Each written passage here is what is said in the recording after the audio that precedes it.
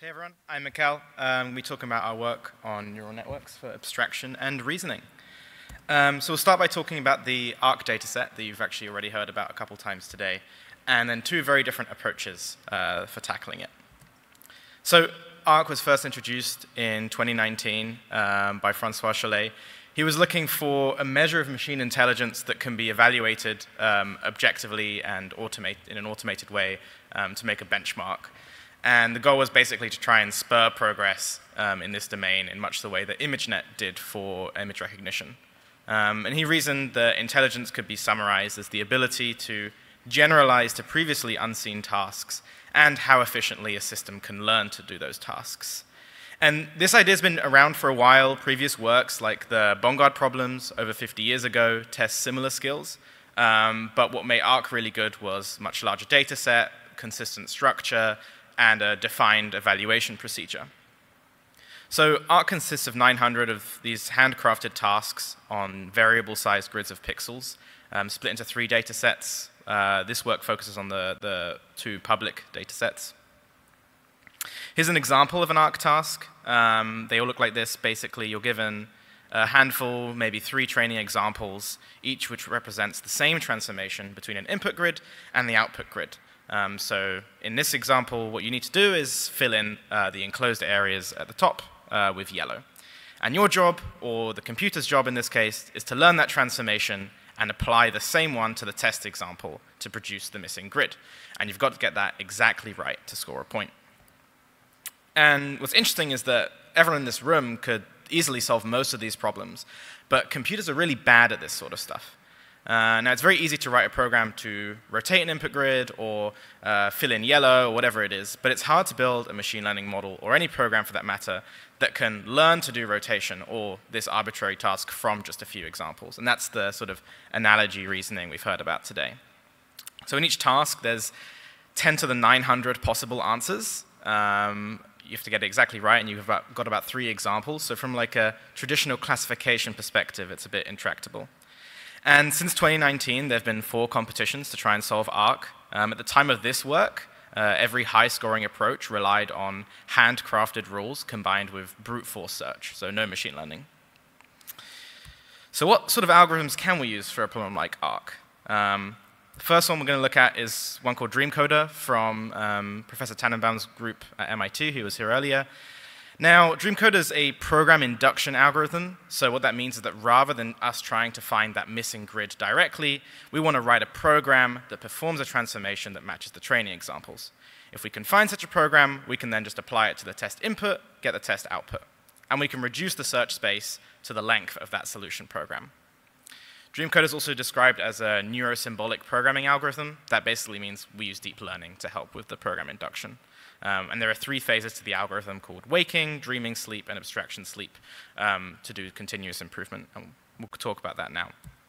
So the waking phase, this is the program induction step.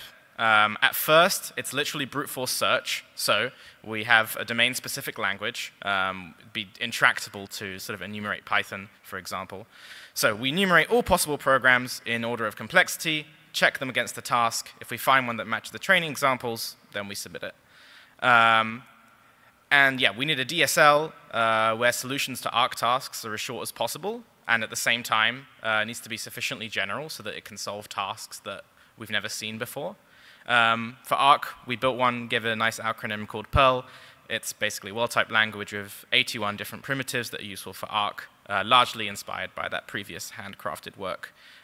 Here's some examples at the bottom. So color manipulation, splitting an object and performing operations on them, counting pixels, stuff like that. Next, we're going to look quickly at the dreaming sleep phase of DreamCoder. So brute force search only gets us so far. So what we do is we train a recognition model which takes in an ARC task and outputs a grammar. And in that grammar, we assign the model assigns probabilities to each primitive based on the likelihood of that primitive appearing in the solution to the task.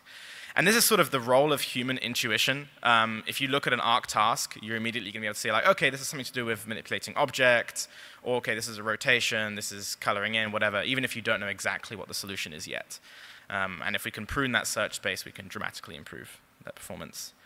Each task has many different grids of different sizes, aspect ratios, so we can't use a off-the-shelf CNN for this.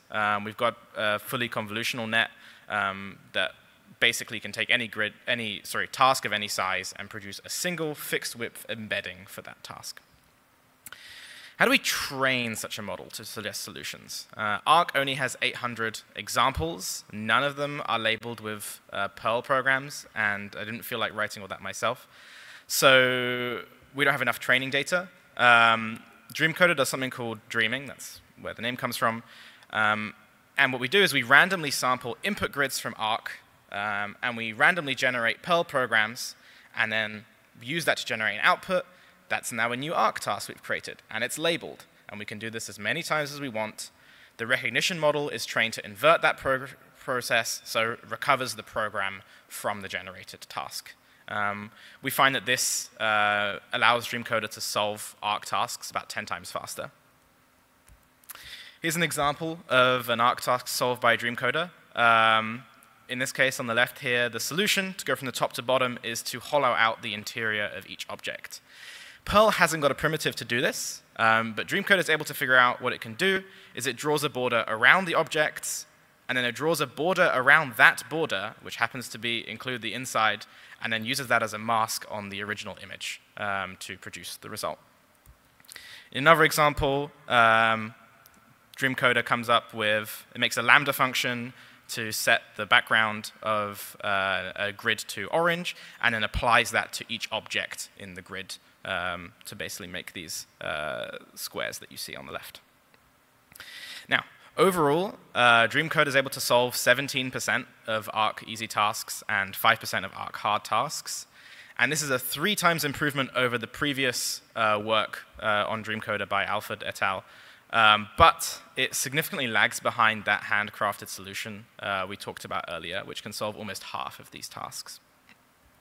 So what about large language models? I heard that large language models have pretty good emergent reasoning abilities on text. So can we transfer that to logic puzzles? Now, LLMs obviously can't handle ARC grids natively. We could try some stuff with visual language models, but then there's a question of how do you get them to output a pixel-perfect grid. So what we did is we converted each task with 1 token per pixel and basically just fed that into various LLMs, asking it to basically complete the final output. And of course, LLMs, they're doing reasoning in 1 dimension. A lot of ARC tasks require reasoning in 2 dimensions, or it helps at least. So what we do is we provide each task 3 times in a rotated and transposed way, and that dramatically improves performance as well. So the performance scales quite well with model size. GPT-4 was able to solve 15% of ARC tasks across the board, which is slightly better than DreamCoder. Here's an example of a specific task. We can see scaling sort of help quite consistently as parameter count increases, number of errors decreases, and small models struggle to output a grid at all. These white squares on the left are where it's got the grid size wrong. But in this case, Llama 65B finally gets the correct answer. I'll touch on this briefly. We looked at some ensemble analysis. It's interesting to see that different DSL-based methods tend to work quite well on similar tasks, but LLMs actually are quite good at a very different set of tasks. So there's only a 37% overlap between DreamCoder and GPT-4, and as a result of that, ensembling would help quite a lot. So where does this leave us?